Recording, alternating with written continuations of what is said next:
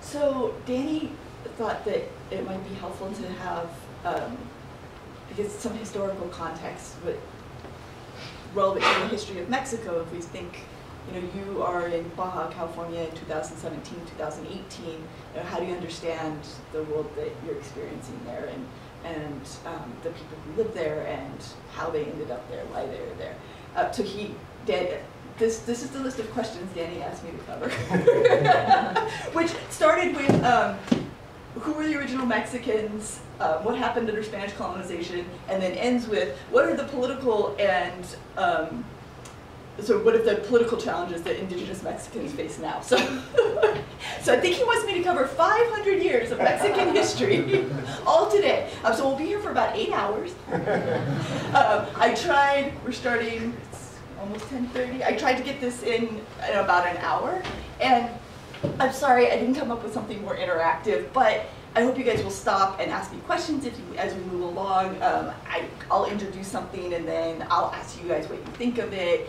We'll talk about a couple of key terms. So it's not, we're not doing anything super exciting and interactive, so I'm sorry. But I really want this to be a conversation where, I'm eager to hear about your experiences, what you thought and felt, and the kinds of relationships that you built when you were in Mexico, what you are looking forward to doing when you go back, and then also you feel free to ask me questions, and as we move along, just to feel free that this is a conversation, not just a lecture, because that's boring.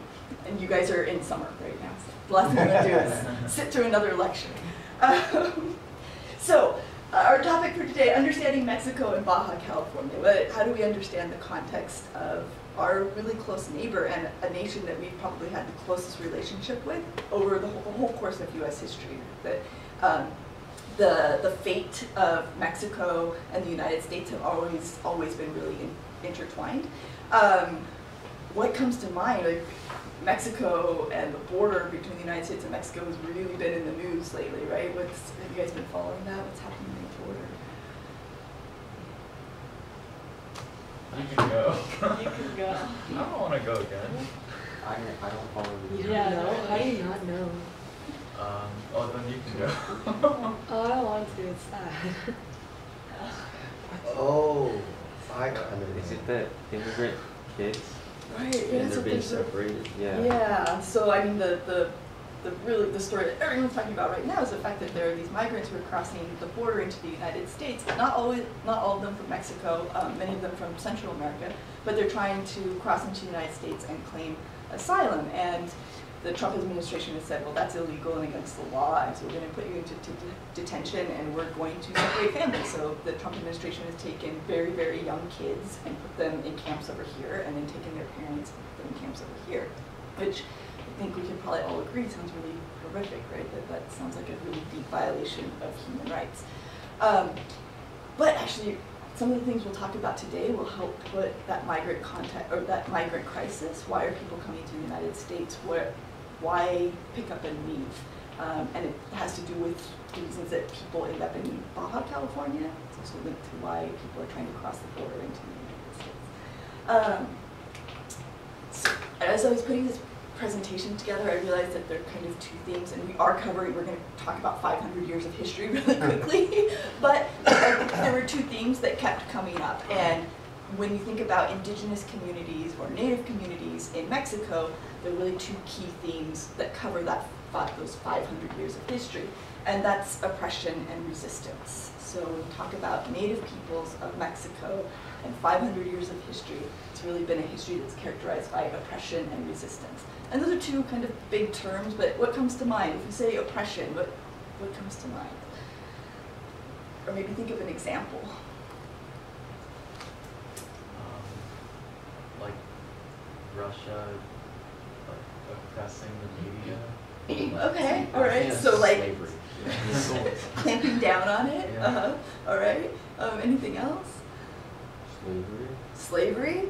Yeah, Yeah. definitely right. So the ownership of one human being by another human being. Anything else? Native Americans. Native Americans. Okay. Yeah. In what sense? Like the whole situation leading to the Trail of Tears. Just remember that? Oh, she gave it to me. Oh, dang.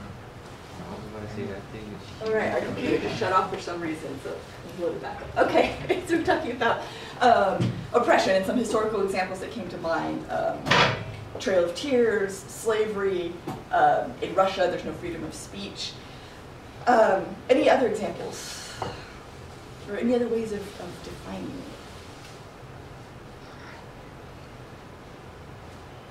it? If you're a person who's experiencing oppression, what might that look like? Discrimination. Uh-huh.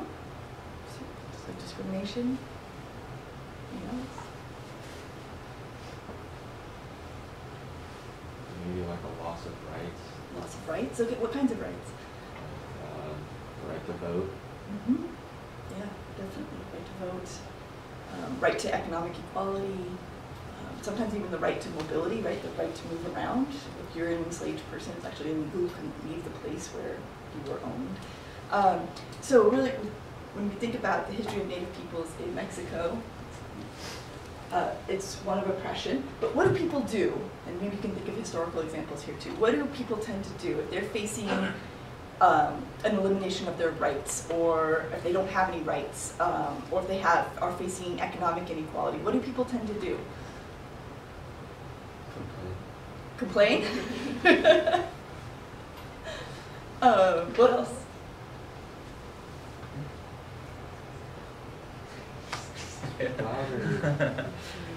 Revolt. Revolt. Can you think of some examples?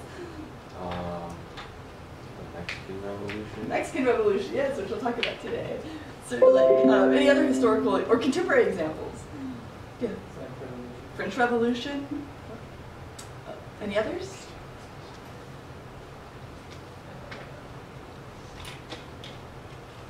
American Revolution. And sometimes, so another term for that is resistance, right? So when people encounter systems of oppression, systems where they are in a position of inequality or are enslaved or are facing economic inequality, political inequality, so people are facing oppression, most people also tend to resist, and that can come in many forms. So it can come in the form of the Mexican Revolution and an actual war. Sometimes it comes in the form of simply running away, or trying to leave, or organizing together and complaining collectively, right, to try to change conditions. So those are, and we'll look at a couple of examples of both of those. So in what ways were Native peoples oppressed in Mexican history, and then how have Native peoples organized to resist those conditions? So here's Mexico. And look at this. So prior to the arrival of the Spanish, anybody know, so you guys have taken world history. Anybody just finished world history? All right, so maybe you don't know. I would pick on the spot. Anyone know when Europeans arrived in what is now Mexico? The early 16th century, I think. Ah, yes, excellent. 1519. So 1519 is when Europeans first arrived in what is now known as Mexico. Prior to the arrival of Europeans, Mexico was actually made up of a variety of indigenous groups, much like North America, right? So we think about, who was here in California or across the United States prior to the arrival of Europeans? Well, there were indigenous or native peoples. And here you can see the variety, right? It's a really diverse region with a whole number of native groups and peoples.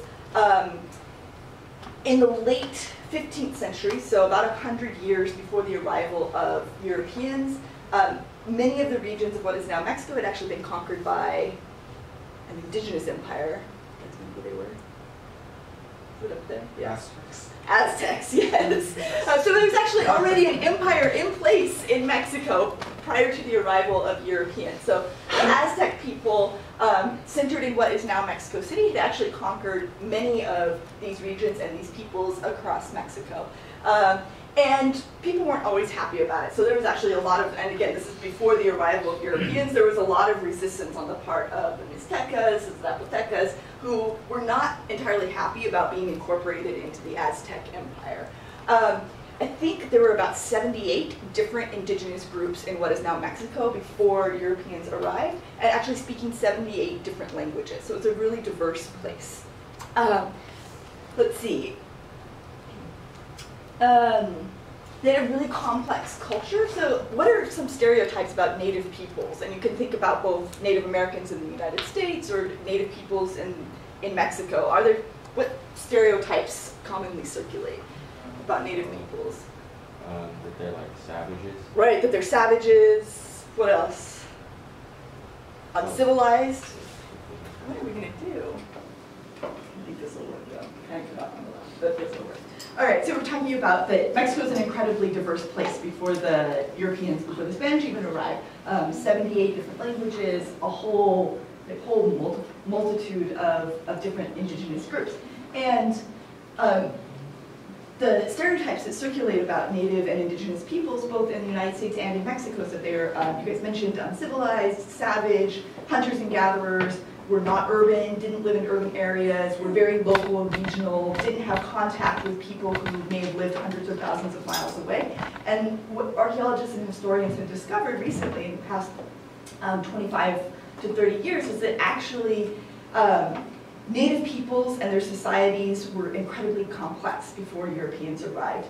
This is Monte Alban, which was, well, it's still there, but it was a major urban area that I believe was part of the Mixteca peoples. So this was a large city and existed before the Europeans arrived. And I point this out just so that we don't fall into that trap right then. Should you close the Is it hard to see? Yeah. Better? Yeah. Yeah, okay. Just that we don't want to fall into that stereotype that Native peoples were simple, they were just hunters and gatherers, lived in small tribes, when in fact what Cortez, who's the Spanish conquistador who arrives in Mexico in 1519, what he encounters is actually an incredibly dynamic and complex urban society. So the Aztecs had an empire, they'd incorporated peoples around them into that empire, and there were major urban areas across what is now Mexico. In fact, cities that were far larger in Mexico than cities in Europe.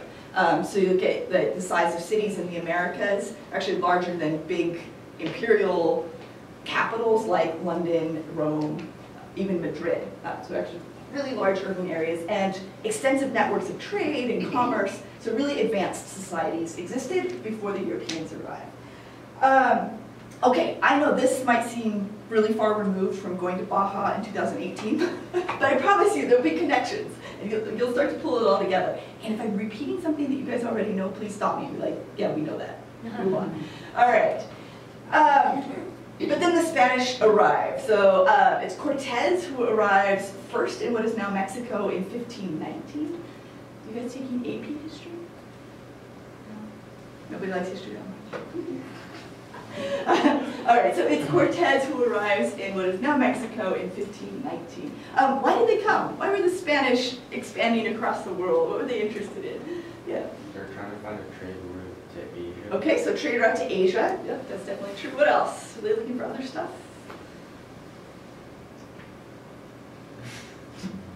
Well, why look for a trade route to Asia? Just for fun? You get stronger, you bigger. Okay, stronger and bigger. So they wanted to see their nation, the power of their nation grow, power of their empire grow. Why else? Why do you want to trade? Why do you go looking for natural resources? To get richer, yes. And in fact, the Spanish conquistadors, right? So all of these Spaniards who leave Spain at the very end of the 15th and into the early 16th century, when they leave Spain, they're very explicit about it. So this is a guy called Bernal Diaz del Castillo. He arrives in Mexico with Cortez, who's known as the conqueror of Mexico. And he actually writes, what does he say about why the Spanish are building an empire? Someone read it for us. You guys are so shy. We came to serve God and to get rich as all men wish Yes. to do. So we came to serve God and to get rich, as all men wish to do. And I actually heard the argument recently that you can think of these conquistadors as like early venture capitalists. That they actually, many of them were in debt, so they actually leave Spain because they need to make money, and they're desperate to make money quickly. So it's not just about like bringing glory to Spain or Italy or to find a trade route, it was very explicitly they came to get rich. They wanted to make money. And many of them were so in debt in their native countries, most of them from Spain, that they were like, well, I have nothing to lose. I might as well get on this ship, which was incredibly risky, very well knowing that they might never return. But because they said, well, hopefully we'll get rich, and we'll get rich fast. So that is why Spain built an empire. And the parts marked in red constitute the Spanish Empire by the 17th century. So pretty expansive and global. So it's Fernando Cortez who's known as the conqueror of Mexico, and he arrives in 1519. And by 1519, and by 1521, he and his Spanish forces have subjugated the Aztec Empire. So they take Montezuma, who's the Aztec emperor, into custody, and there's a number of battles, like 2 years of fighting. They take him into custody, and they say that Montezuma was killed accidentally, but probably not. I think it's likely he was killed deliberately by the Spanish. And it's really interesting because Cortez arrives on the shores of Mexico, and he's asked by an indigenous person, why are you here? And his response is really interesting. It's much like Bernal Diaz's response. He says, what's the quote? It's really good.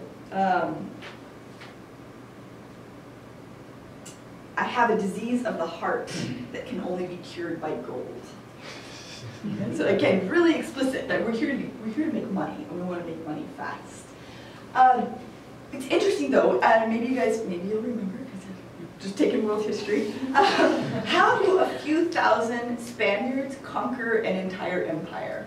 Because you think about it, right? The numbers are not really on the side of the Spanish. They don't know the terrain. There are only a few thousand of them. How were they able to conquer a fairly significant empire? I'm pretty sure the people thought that they were gods. That's actually a myth that's been debunked by historians recently. Yeah. Not your fault though, because I think it's still taught in history classes that way.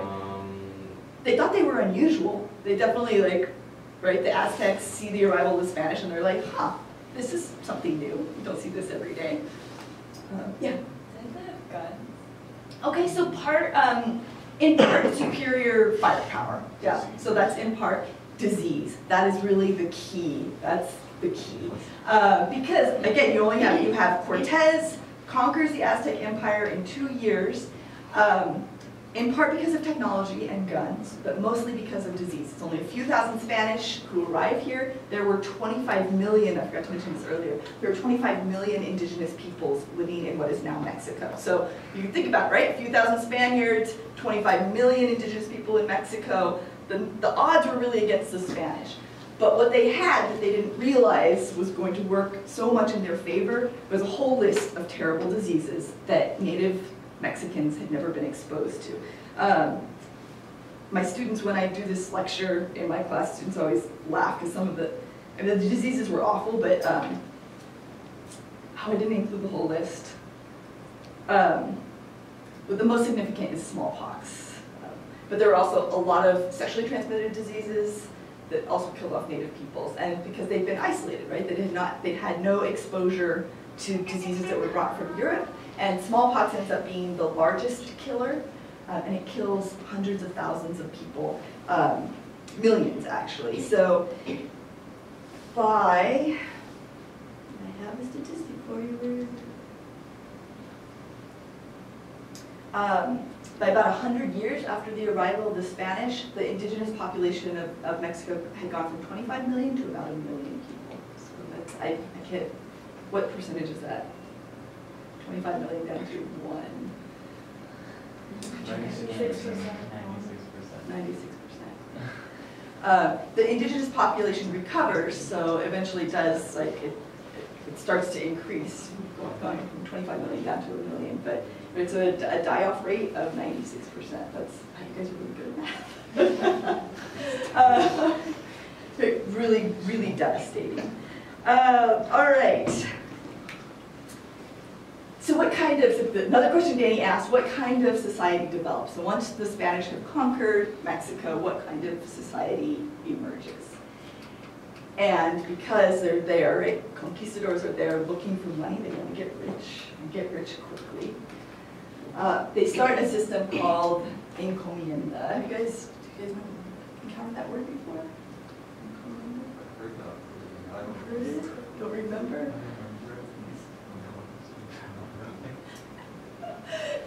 Yes, in world history I heard that word.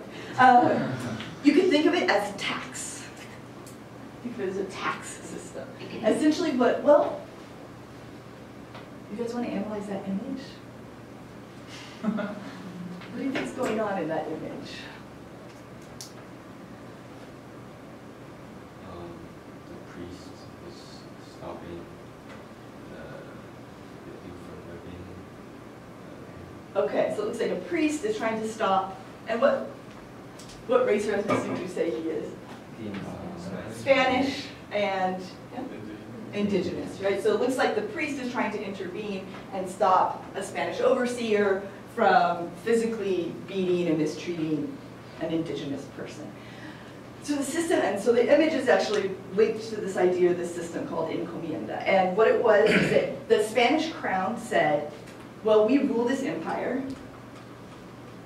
there it is, but to reward the people who've conquered this empire, so to reward the Spaniards who have gone, risked their lives to conquer this empire, we will give them grants of land and of people. So it wasn't just that the Spanish who settled in the New World were getting grants of land, they also got control over the people who lived there. And what they could do is they could force that workforce to work for them for free, whether it was in agriculture or mining. Those were the two largest industries. And so they were called encomendero, labor, mostly in agriculture and in mining. There was one other goal of the Spanish Empire, and that was to also convert native peoples to Catholicism. So we go back to that quote, right? We came here to get rich and serve God. The other goal of the Spanish Empire was to convert native peoples and peoples around the world to Catholicism. So kind of hand in hand, you have conquistadors as well as the Spanish church. And the church would sometimes intervene on behalf of native people. So that's what we see happening in this image right here. The church would say, well, this person is a child of God. They may serve you, but you shouldn't abuse or exploit them. And this system is put in place in the 16th century, but it really lasts through Mexican independence, which happens, the War for Mexican Independence starts in 1810. And you can still see ramifications of the system in Mexico today. It may seem, this may seem really far removed, but I guess the heritage or the legacy of this system of labor you can still see it in Mexico. So along with this kind of economic system that develops, where a handful of Spaniards have been granted these really large tracts of land, not only do they get the land, but they also get the free labor of the native peoples who live there, a pretty complex racial system also develops in New Spain. What is now Mexico, when it was part of the Spanish colony, was called New Spain. And it's called the casta system, And you don't have to remember all of those terms, but essentially the important thing to remember is that the Spanish were at the very top, and then of course, who's at the bottom? Right, native peoples and African slaves. So much like the United States, Africans were imported out of Africa into New Spain as slaves. And if you think about the racial hierarchy that develops in New Spain, Spaniards are at the top, and at the bottom, native peoples and enslaved Africans. And then there's a lot of intermixing, because people are having sex, getting married, making children, and so there's a lot of racial mixing in between, which is why the racial system in Mexico looks really different than what happens in the United States, because in the English colonies, there was not as much racial intermixing between enslaved peoples and native peoples and European colonizers. But if you look at Mexico, there's actually a lot of racial intermixing. and I'm sorry, this is a little bit hard to see, but the Spanish crown was like, what is happening in the colonies? Who are all these, all of these racial groups are meeting and having sex and creating families and making babies. And so what does that racial system look like? And so they actually would, in the colonies, because there's no Snapchat, there's no Facebook, there are no cameras. So in the colonies, they'd actually paint these paintings, and there are thousands of them painted, and they would send them back to Spain. And these are essentially paintings of the races and racial mixings that are occurring in New Spain during the colonial period.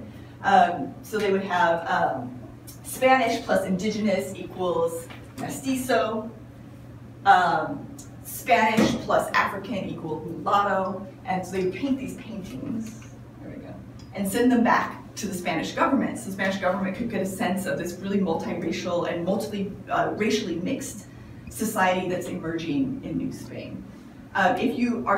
There are several of these at LACMA. They're called Costa paintings. If you ever want to take a look, you could go to Los Angeles County Museum of Art. They're really interesting because you can see, this is a boring way to think about the racial structure and hierarchy that emerges in New Spain, but if you want to see the paintings in person, they're really interesting, and that LACMA has a few. So it's called the Costa system. It was an attempt to organize people racially in a hierarchy in New Spain, with Spanish at the top, and then of course native peoples and enslaved peoples at the bottom. There's also, I didn't put this term up there, but the Spanish considered, they had a term for native peoples, they called them neophytes, meaning new person. And essentially what the Spanish thought about native peoples was that they were like children. So while the Spanish were civilized, they knew God,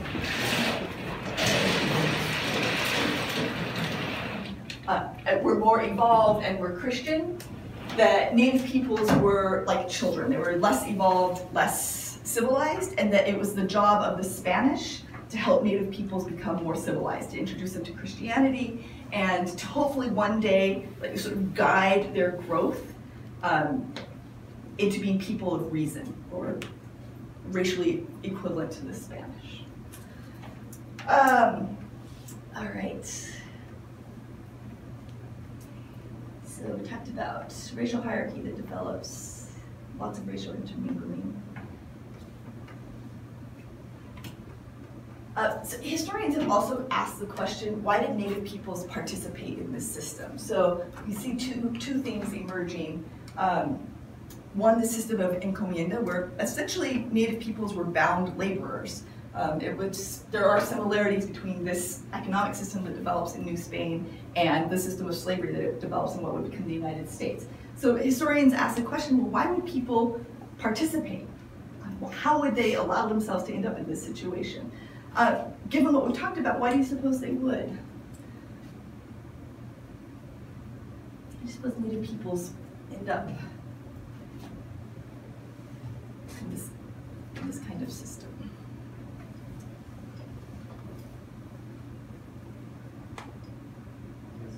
After Moctezuma died and stuff, they like to have a central leadership.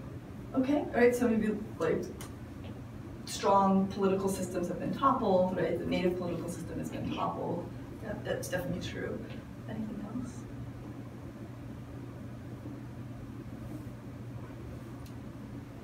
Historians argue that it is in large part due to disease. So if you look at mortality rates of over 90% across the region, if you think about it, right, you could even put yourselves in that position. If 90% of your family and friends and community died within a very short period of time, essentially 2 generations, would you feel really displaced and vulnerable? Probably, right?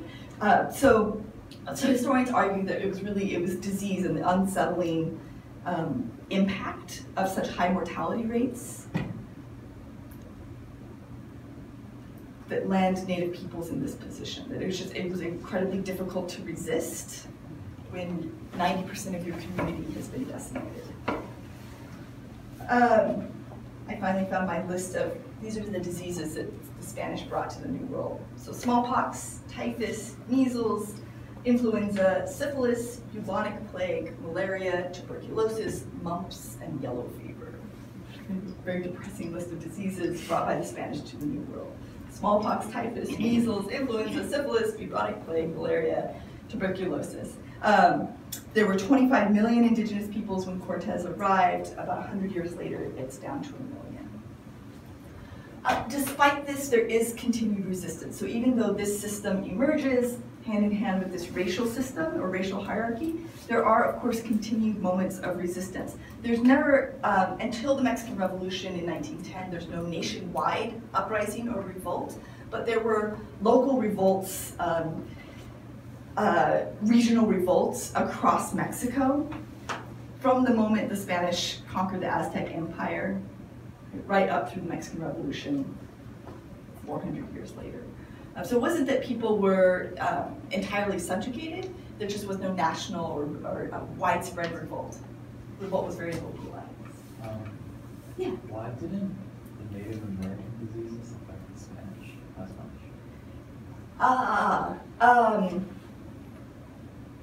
That is a really good question. I'd have to look that up. And there's actually a book, it's called Guns, Germs, and Steel. And it's like that thick, so I'm sure you want to read it. Where the author, this guy, a really famous historian named Jared Diamond, goes through that. It wasn't that Native peoples lived in like a pristine society that was free from illness, but there were fewer infectious diseases in the Americas, so that's part of it. And there was some degree of things going the other direction as well, right? Spanish picking up diseases in the Americas and taking them back to Europe, but they just didn't spread as quickly. So we didn't see widespread epidemics the way you did in the Americas. That's a really good question. Any other questions? Moving really quickly here to Mexican history. And other forms of resistance included running away, breaking tools, refusing to work. So even though we don't see widespread revolt against the Spanish colonial system until 1910, or against the system of labor until 1910, there were always localized, right? People were always resisting.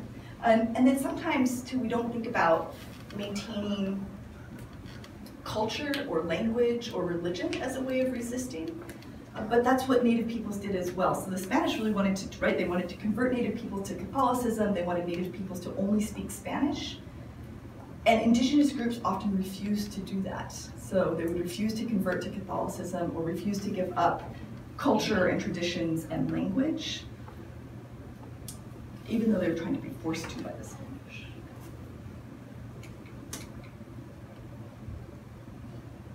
This is good. You can't see the left-hand side.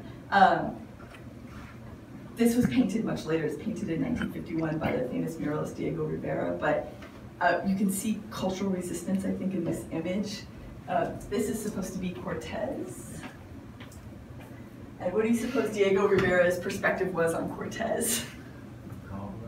Goblin. Anything else?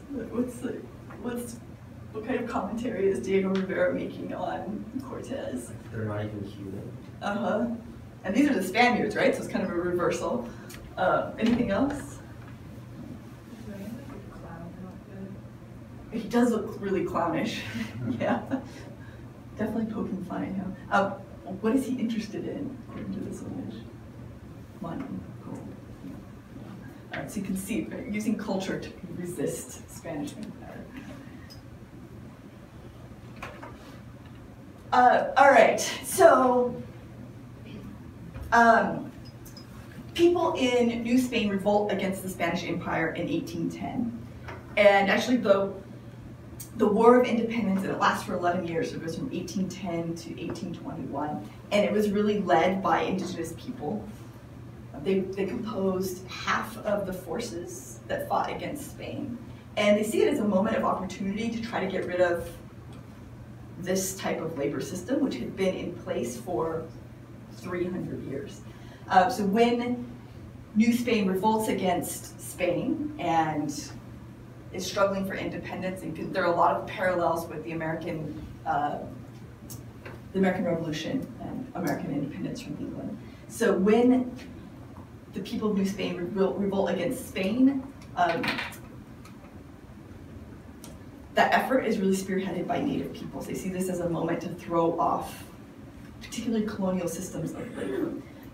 It's a long, long war, but finally by 1821, Mexico has won independence from Spain, so they're no longer part of the Spanish Empire. Unfortunately, what indigenous and native peoples had hoped for, which was a change in the economic system, doesn't occur. So there's a lot of hope and enthusiasm that native peoples will be able to claim land that had been taken from them 300 years before, and that they could take apart this economic system where they were really at the bottom, right? They're working as very exploited laborers. Unfortunately, that doesn't happen. So although the country gains independence, and Mexico is now an independent nation by 1821, the labor and economic system really doesn't shift that much. So by the mid-19th century, following the Mexican War for Independence, most indigenous people are still engaged in the same type of labor that they've been involved with under Spanish rule. And that's predominantly agricultural and mining.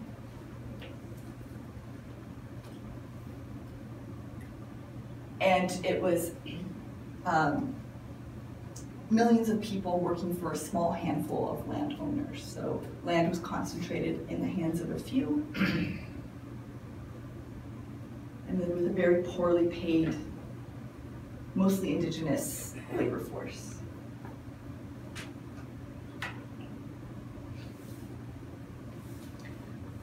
It's kind of interesting too, because it was actually in the 19th century that indigenous people in Mexico received citizenship. So as the country emerges out of the wars for independence, and they're doing much like in the United States, right? Writing a constitution, working on building a new nation, indigenous people are actually granted citizenship. So they're supposed to have the full rights of anyone else in Mexico. So despite this racial hierarchy that had developed after independence, native peoples are included in the new nation as citizens. But does winning citizenship automatically mean something like economic equality? Can you think of an example from the United States? You're shaking. It's like, I don't know, it's like, but yeah, you don't always get like, equality even though you're a citizen. Yeah, okay. That's definitely true. Anybody think of an example from the United States? Yeah. During the Reconstruction, slaves and women were technically granted equal. Not women, yeah, but slaves, yeah. Slaves, and then, but there's still like the I forget what it was, but it was like basically like slavery all over again. It's like black codes and the rise of Jim Crow, yeah. So there's a great historical parallel. If you think about the American Civil War, it was over slavery. And at the conclusion of the war, slavery is abolished, slavery is declared illegal in the United States, and African Americans are granted the right of citizenship.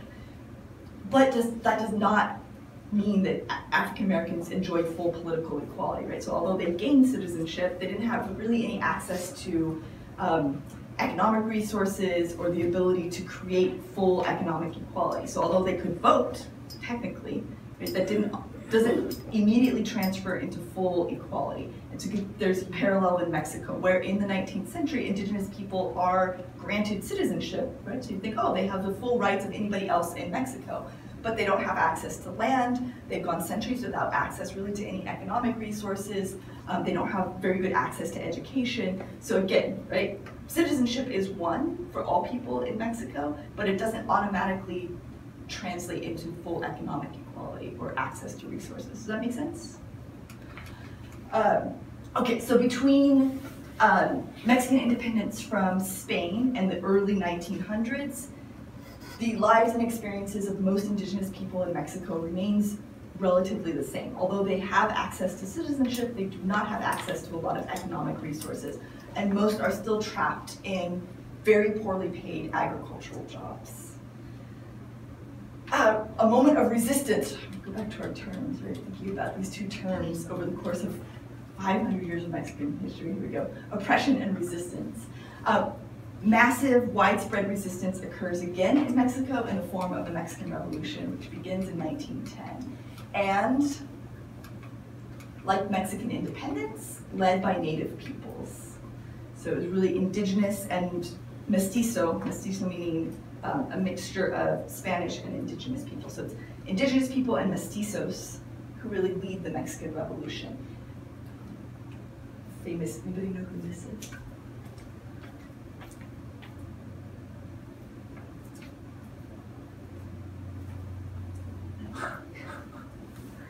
Famous Mexican revolutionary. Pancho Villa. So it's mostly agricultural workers in Mexico in 1910 who revolt against an economic system that still has not changed, right? That employs millions of poor indigenous Mexicans as agricultural laborers, but they do not have access to land, they're very poorly paid. And in 1910, they revolt, and they are led by well-known figureheads like Pancho Villa in the north and Emiliano Zapata in the south. The revolt happens in Mexico. Anybody know what the rallying cry was for the Mexican Revolution?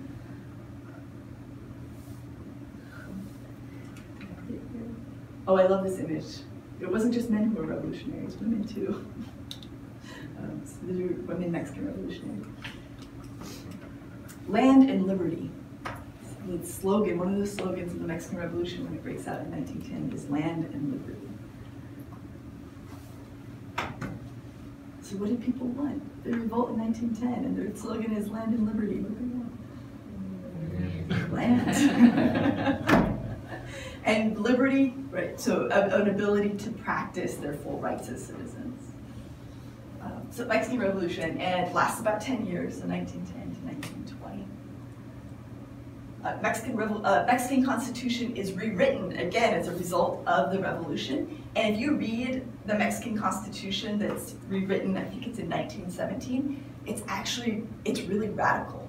So it reiterates full citizenship rights and equality for all Mexicans, regardless of their ethnic background. So if you look at the constitutions written in 1917, it's really trying to topple this racial system.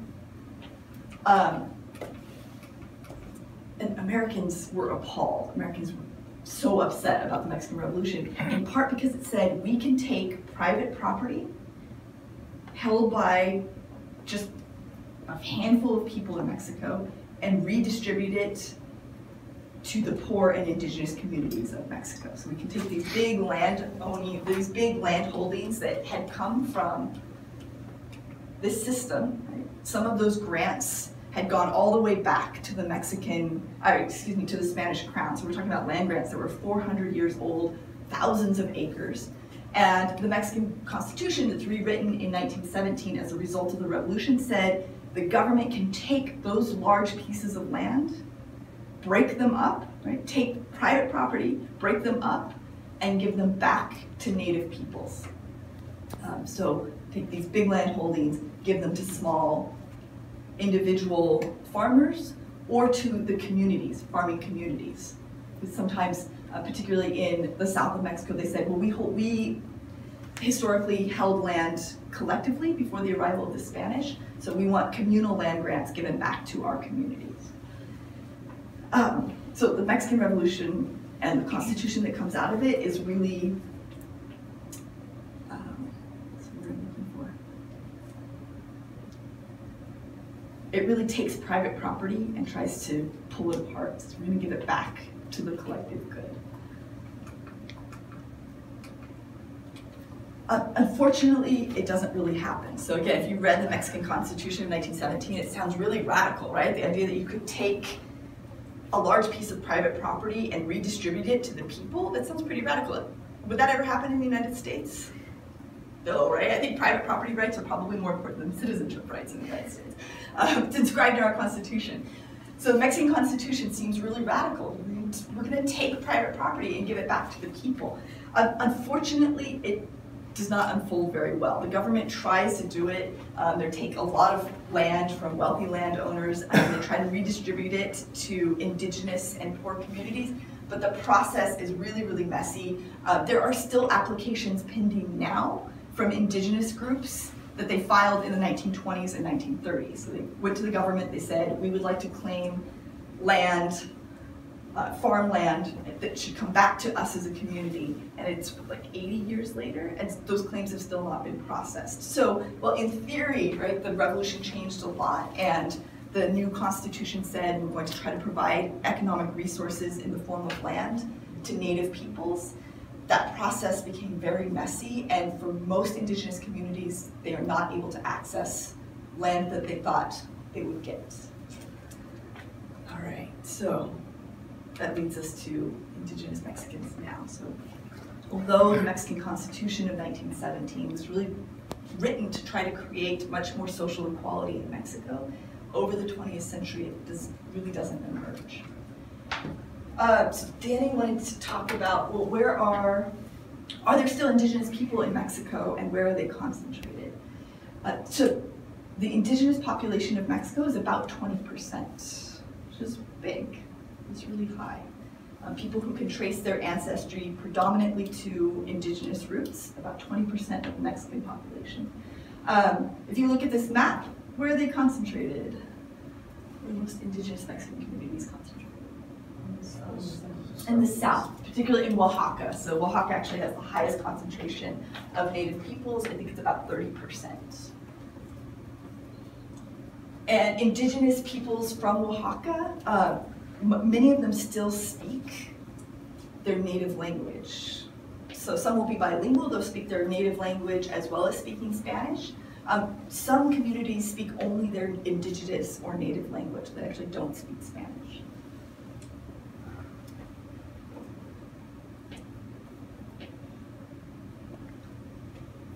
And 20% of Mexico's population equals 17 million people. So it's a really large and substantial population. 17 million people identify as indigenous in Mexico. They live throughout Mexico, but as we can see from the map, they're really concentrated in southern states, including Oaxaca, Chiapas, and the Yucatan. And sadly, despite the hopes that the Mexican Revolution and the new constitution that was written in 1917 would really create more social equality, sadly it did not. So if you look at, I'm sorry, this chart is cut off, but these are national statistics, and then for indigenous peoples in Mexico. So the number of indigenous peoples in Mexico living in poverty is really, really high. Extreme poverty, 40%, income poverty, about 40% as well. So if you put that together, it means about 80% of indigenous peoples in Mexico are living in very dire economic circumstances.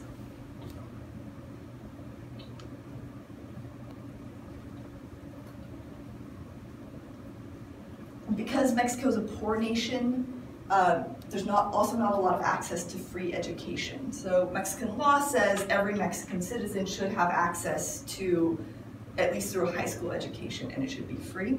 But because Mexico is a poor place, there's not a lot of funding for education, particularly in poor and indigenous communities. So only about, statistic, 40% of indigenous peoples in Mexico finish 6th grade.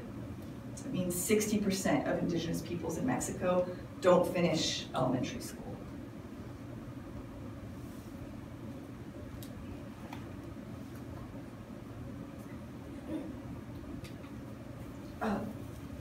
Going back, so looking at some very oppressive economic circumstances that Native people still face, but as always, there's continued resistance. We saw big movements for Native rights in Mexico beginning in the 1970s and continuing through today. Anybody know what the EZLN is? It's the Zapatista uprising that happened in Chiapas beginning in 1992. So it's Native peoples in the state of Chiapas who rose up against the government of Mexico. And this is just one example. There have actually been dozens and dozens of organizations and movements led by indigenous peoples for indigenous rights in Mexico since the 1970s. But the Zapatistas are probably the most famous, in part, I think, because of the masks. So the images coming out of Chiapas around the Zapatista uprising became really famous across the world. Here's another image. and what were Native peoples looking for? So when these uprisings started happening in the 70s, 80s, and 90s, what were Native peoples demanding? There were a couple of things. One, they wanted the Mexican government to recognize their native languages and to not force them to learn Spanish. And in particular, they wanted native and indigenous languages taught in schools. So they said, we should have the right to send our children to school in our historic language. Don't force us to learn Spanish. They also demanded more access to education. So they said, we want increased schools in rural areas and in indigenous communities. They also demanded political autonomy. So they said, we want our communities to be self-governing. Rather than the Mexican state and laws coming out of Mexico City telling us what to do, we want some autonomy. And they have won that. So particularly if you look at Oaxaca, there are about 500 cities in Oaxaca, and 400 of those are actually governed by Native peoples. So they have to have a relationship with the official Mexican government, but at the community level, they run their own political systems and elections and make decisions locally and within their indigenous community. Does that make sense? You can kind of, a parallel in the US would, if you think about Indian reservations and Indian tribal lands, where they have to have a relationship with the United States government, but they're also at the local level autonomous and able to make some decisions independently.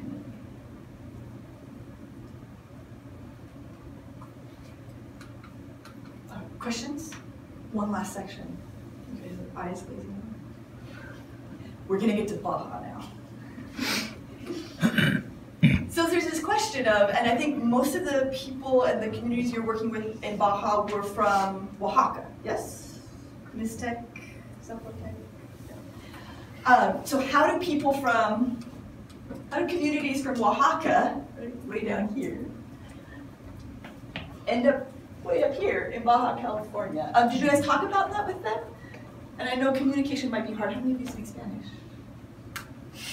A lot of workers, migrant workers that we work with, don't speak Spanish. Don't speak Spanish. They So English, only indigenous languages, yeah. So how do you guys communicate? We don't. You try, okay. And so we're talking about workers who really are part of this very rich indigenous history. All right. So do you guys know anything about how people from Oaxaca end up in Baja?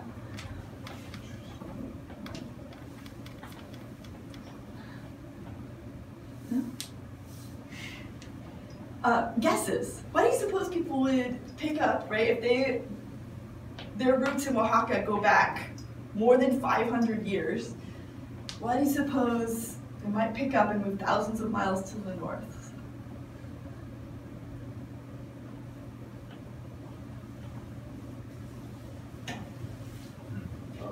Why do people move in general? Out of shot in the dark, just like find work. Yes, exactly. Precisely. So the economies of southern Mexico have struggled, in part because of NAFTA. I won't go into that, but in part because of international trade agreements that have undermined the agricultural economies of southern Mexican states. So we're talking like big trade deals brokered between the President of the United States and the President of Mexico have made farming and the economies of southern Mexican states really unstable. So there's not a lot of work, and as we saw, poverty rates are really high. And as in the case of most people, so my dad's from Korea, my grandmother came from Korea to the US because she was looking for work, right? Lots of times that's why people move, looking for work and economic opportunities. So we've seen a migration, a fairly significant migration out of Oaxaca into Baja California, and then also into where we live. There are a lot of Oaxacans in the state of California. Most come looking for work, and their trade, their skills are in agricultural labor, so they've been looking for agricultural jobs in Baja California, as well as in our California. Most are employed, so if you're in Baja, most are employed for large agricultural companies. many of them American agricultural companies. Anybody eaten Driscoll berries? American company that grows berries in Baja California. Also tomatoes. So you guys, have you ever looked at a carton of tomatoes and looked at where they come from? I would say 90% of the time it'll say product of Mexico, and probably coming out of Baja. A ton of our food, especially fresh produce that we eat in California, is actually imported from Mexico, a lot of it from Baja. And these are transnational corporations, so they're American companies, but they're operating in Mexico. And they employ migrant workers that are coming out of Oaxaca looking for economic opportunities. Why do you suppose American companies would be operating in Mexico? Yeah. Cheaper It's cheaper. What's cheaper? workforce. Labor is cheaper. And this is not just true of agriculture, it's also true of electronics, of clothing, of shoes, all kinds of things, cars, all kinds of things are produced in Mexico because the labor is much cheaper. And American corporations want to make the highest profit margins possible, right? So you make more money by depressing your costs. So you go looking for lower labor costs. So you guys know how much money an agricultural worker in Baja California makes?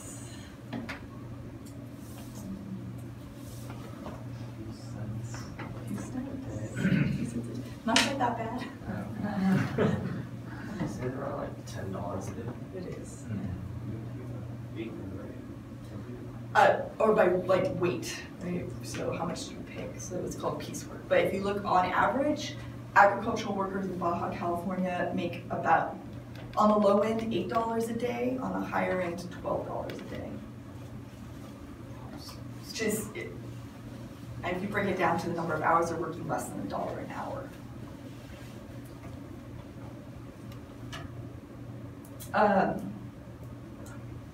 So that sounds pretty oppressive, right? We talked about things of oppression and resistance. Probably having to work for such a small amount of money sounds like an exploitative labor situation.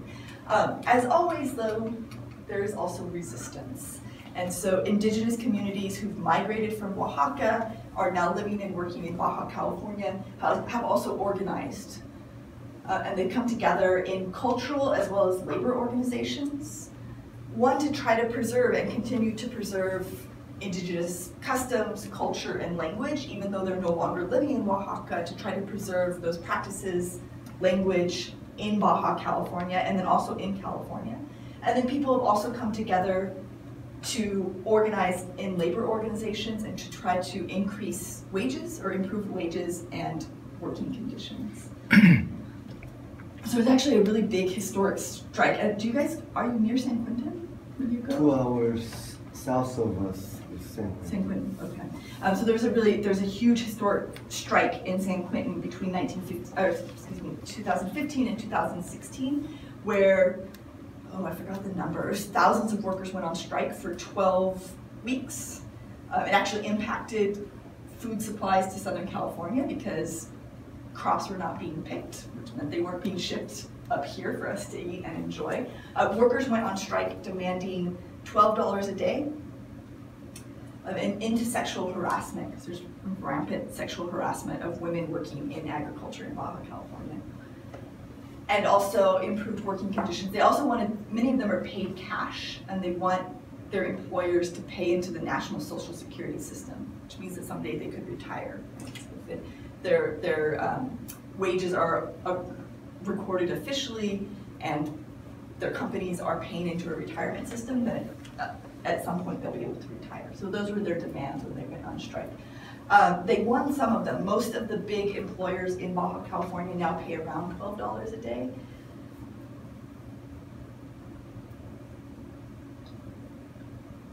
But that's still not very much. And really what the result is that we get to enjoy cheap produce in Southern California, right? We can get berries for very inexpensive prices. But agricultural workers in Baja are continuing to suffer. Living or trying to survive on $12 a day, support families on $12 a day is really difficult.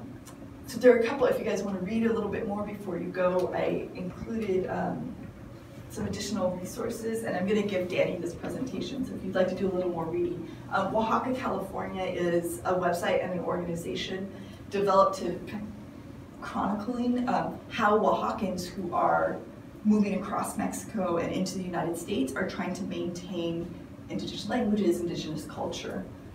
And then there's also, this is a Los Angeles Times article on the strike.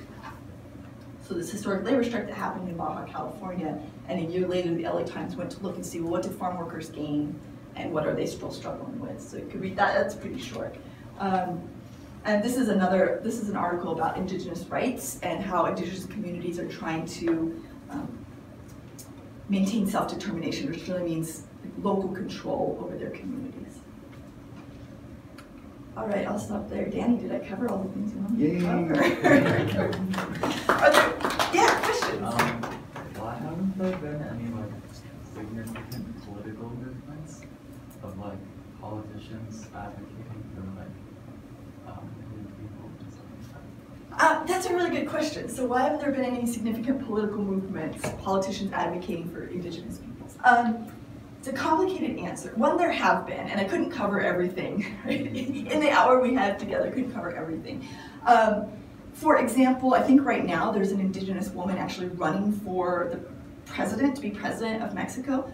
It's unlikely that she'll win, but she said the whole point of me running is, I know I'm not going to win. I will probably not end up being the president of Mexico, but by me running, it draws attention to issues that indigenous communities face in Mexico. So there are political movements.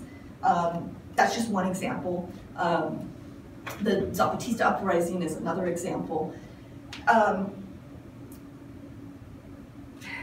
The other part of that is, the other answer to that is that even though the Mexican Revolution sought to topple this really unequal economic system, as well as that really unequal racial system, it wasn't fully successful. So there's still a mostly white, mostly very wealthy, small political elite that runs the nation of Mexico. And so politicians at the kind of highest levels of power in Mexico are not all that interested in indigenous rights, which is depressing but true.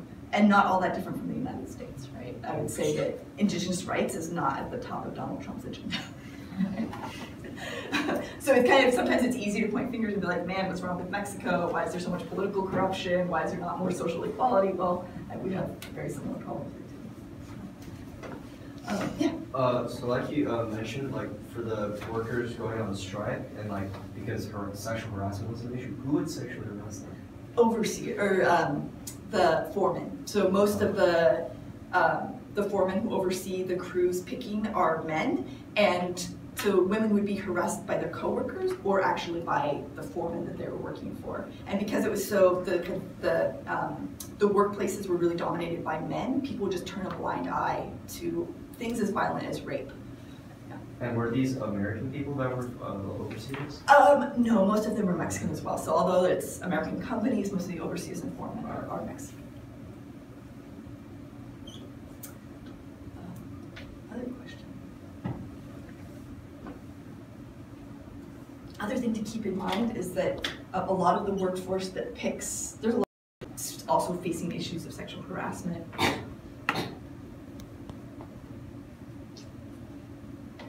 Oh, Danny, I think you also asked the question, why can't they vote?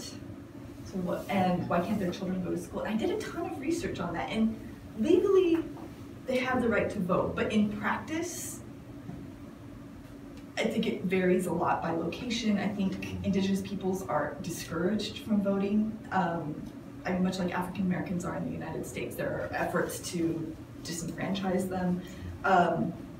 Political participation in national elections for indigenous peoples is very low in Mexico. And I don't think it's because people don't want to practice their citizenship rights. I think it's because they're discouraged.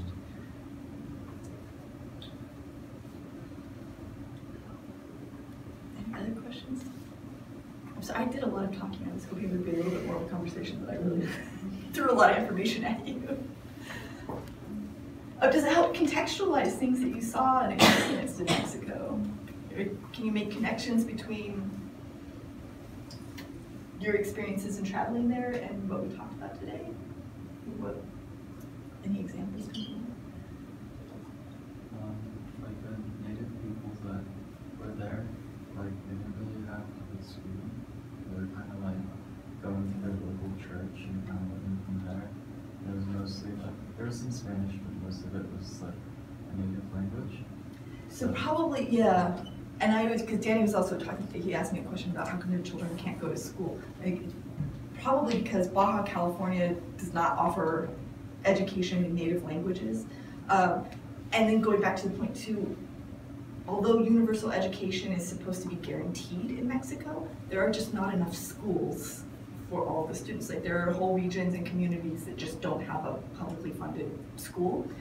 And then the other sad reality is that children are often working with their parents. So parents can actually not afford to send them to school because they're not the types of child labor protection laws in Mexico that they are here, or if they are on the books, right? Laws against child labor are on the books in Mexico, they're not enforced, meaning that children as young as 6 and 7 can be working in agricultural jobs sometimes with their parents, sometimes not. I watched a really heart-wrenching documentary about tomato farms in Mexico where children actually leave their families as young as 6 and 7 and are living in dormitories and picking tomatoes for part of the year. So some of the reality is that children in Mexico don't go to school because their parents can't afford for them to go to school. Yeah.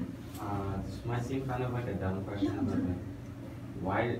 Because you said like the people like come to California and work as agricultural workers, and like they don't get paid minimum wage because they're undocumented. Why do they come Okay, great question. Undocumented, and which leads us full circle back to the crisis at the border, right, that we started with.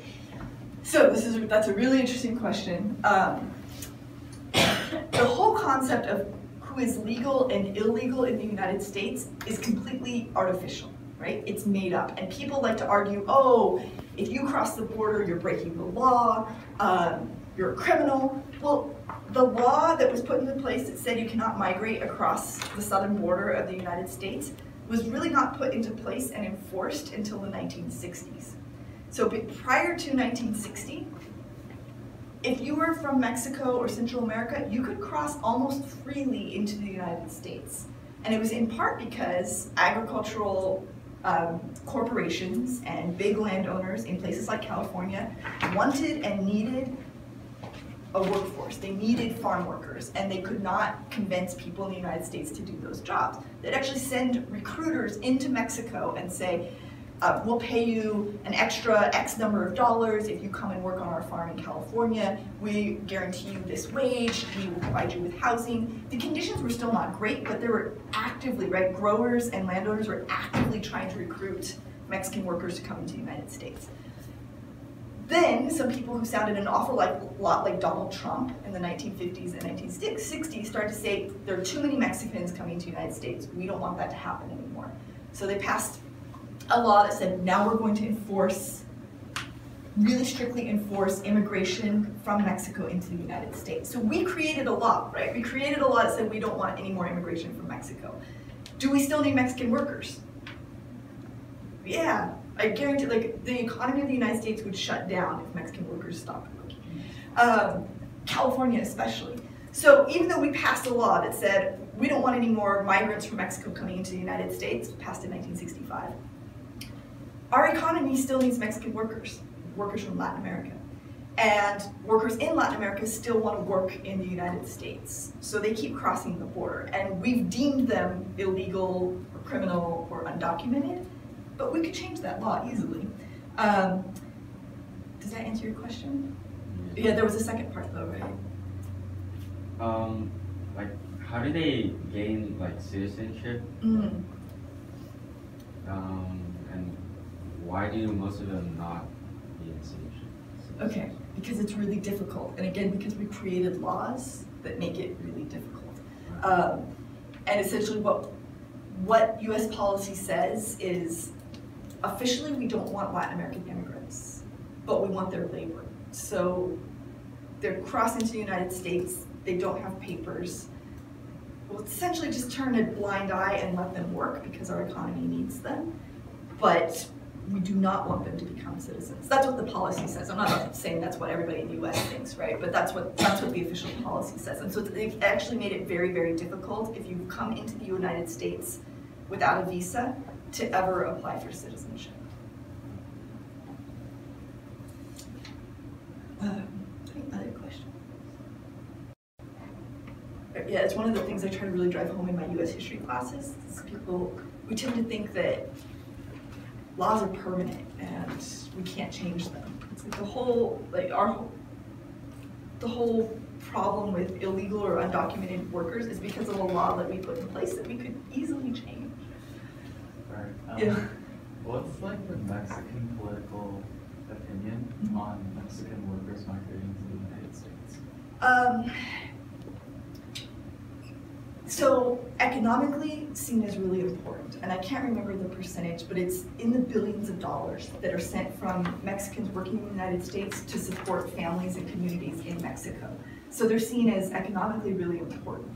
The Mexican government is also concerned with the rights of Mexicans in the United States, whether they're here legally or not. So the Mexican government does advocate on behalf of people of Mexican descent living in the United States, trying to watch out for, to protect their rights as workers, to protect their rights as migrants. If you look at the political, there's a political imbalance in power, right? That the United States has a lot of political power around the world and Mexico does not have as much. So although the Mexican government really wants to advocate on behalf of Mexican migrants in the United States, they can't always get what they want, right? They can't always get really strong protections for Mexican workers. The United States ultimately is much more powerful, both economically and politically. Does that answer your question? It was really interesting. I was doing this research to remember that like the economies and the labor force of a place like California and Baja California are really integrated. They're actually not two separate places. There might be a border that goes across between the two nations and the two states, but that workforce is one that spans the border. Those products that they're working really hard to grow is something that spans the border, right? Ends up on our tables. So we can't ever really separate the United States and Mexico or California and Baja California. They're very, very deeply integrated. Anything else? Day-to-day? Yeah. So we talked about kind of root of the problem. People uprising, resistance being a kind of attempts to bring a systematic change. Our group here is a youth community service organization that goes down there once a year, provide some service. So within that whole bigger picture, what do you think? What are kind of I guess advice that you want to give to Grin? I think, and this comes from working with Danny at Kiwa, it's important to listen to the people that you're working with, right? That we are not determining what's best for people or what they need, but that, and I know it's hard because of language barriers and things like that, but that we're attentive to what do Indigenous communities or workers themselves say? What do Indigenous communities or workers themselves say that they need, right? What movements are they participating in? What organizations are they part of to try to create change for themselves? Because I guarantee they exist. One of the resources I sent you is like a long list of Oaxacan organizations in Baja California. So it'd be interesting to see what those communities themselves are working on. I think the other thing is, workers in Mexico are probably many of them are in really dire circumstances. So you guys said they're sleeping on the floors, they don't have beds. So there's an immediate need that needs to be met. But the other thing is to think about, well, how do we create bigger change? And So outside of like, direct service activities, which are important, how do we create a better world at a bigger level? And I think it's continuing to do what you guys are doing, but also thinking about, are there larger organizations that you would want to work with that are working towards the world that you want to see? And I know that sounds kind of abstract, but maybe it's looking for an immigrant rights organization that operates here in Southern California and that kind of organizes calls to representatives right now, right? When the Americans are outraged that families are being separated at the border and children are being torn away from their parents. But there are all kinds of organizations that are, call your senators, call your elected representatives, let them know that you want policy change. I guess those two things, right? Coupling like direct service and helping people with immediate needs, but also looking for what are the bigger, like what laws do we want to change so the world is better? What laws can we take away so people don't have to be undocumented?